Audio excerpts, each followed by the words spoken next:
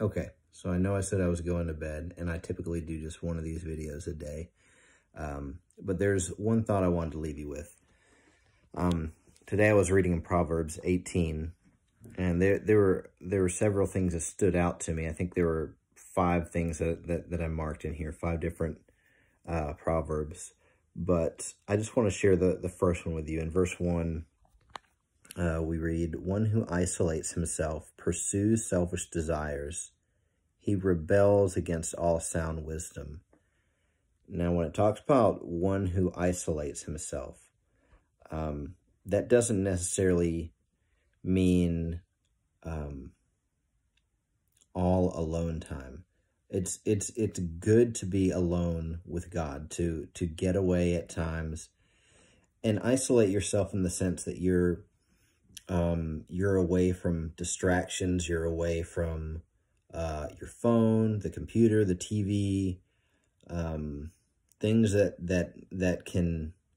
have a tendency to draw your mind away from the Lord, which there are some things when we just need to stay away from altogether. But what I'm getting at here is what we see in the Gospels, that Jesus regularly gets away from people to pray, to be alone with the Father, to prepare for things that are to come, to strengthen the fellowship with his Father, to walk closely with him, and to fully enjoy him, to enjoy that communion, that friendship, if you will, with him. So that's good.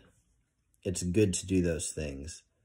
But the pattern of our life cannot be just getting away from people and being an island and being alone all the time. Because we were created for fellowship. We were created for fellowship with God, first and foremost, to have that relationship with him and to worship him. And we were created to have fellowship with other human beings. Scripture talks about how it's not good for man to be alone. He created male and female, and for a man and a woman to enjoy the husband and wife relationship and to raise a family together, to be in community with each other, and he created the church. He created the church for us to be together and to encourage one another. We see that phrase "one another" so many times in the New Testament. We need to be encouraging one another, teaching one another, discipling each other, helping those that are in need. And so that's the life that we were created for. This whole COVID thing that's going on, so many people are using it as an excuse just to not be in church. And there are some there are some people that are more susceptible to that than others, and it may be good for them to keep their distance for a little while. But on the other hand, there are people that, they should be there, and there have always been diseases. There are always going to be diseases on this earth until Jesus comes back. And so any number of things can happen to us when we step outside the house. Any number of things can happen to us when we're in the house. There's risk everywhere, but at some point you have to trust in the Lord and walk with him. And you can't, I believe Hebrews 10, while I'm talking, I'm going to flip there just to make sure. It talks about not neglecting fellowship, not neglecting that relationship with the saints. And where that happens primarily is in the church, because we need one another. Walking with others, it's a safeguard against sin. I can't do 2 things at one time, so I'm almost there. Let me go ahead and, while I'm there, let me hold that thought. I'll probably forget what I was saying and never come back to it, but that's okay. 24 and 25. Hebrews 10, 24 and 25. "And let us consider one another in order to provoke love and good works, not neglecting to gather together, as some are in the habit of doing, but encouraging each other, and all the more as you see the day approaching." So if I'm remembering what I was saying before,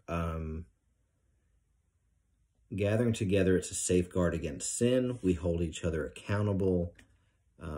it can be far too easy in our day and age to do the YouTube church thing where we justify it by saying, well, hey, you know, I'm watching sermons on YouTube, or I'm listening to podcasts, and those things are good, but they're supplements. They're not the main diet. They are merely supplements to help our regular worship in private with the Lord and then with one another. But when we get alone, there's no accountability. It's easier to sin, and it's easy to puff ourselves up and to become very, very arrogant. And so, yeah, on the one hand, we want our times where we're alone, but really, in a sense, we're never alone, because when we get alone, we're with the Lord, and we're living in light of that presence of, that he's always with us, and we're pursuing him. We're not pursuing this isolation where we're getting away from everything, and because that's when Satan can really do his work, and that's when our flesh really does its work, where it causes us to sin more, and so that's foolishness. And so the encouragement there is just have your time with the Lord. Don't seek to just get alone for aloneness sake. I know that's not the proper word, but it's late. My brain's going here. Don't just get alone for the sake of that, because that can lead to all kinds of problems. But have that time where you're walking with the Lord. But that time is to serve a purpose, because when we go back into the world, we're to be salt and light. We're to spread the gospel. That's the Great Commission. We're supposed to take it as we're going into the world. We're supposed to be taking the gospel with us. And so, yeah, I guess we'll just leave that there. Okay, now I'm going to bed.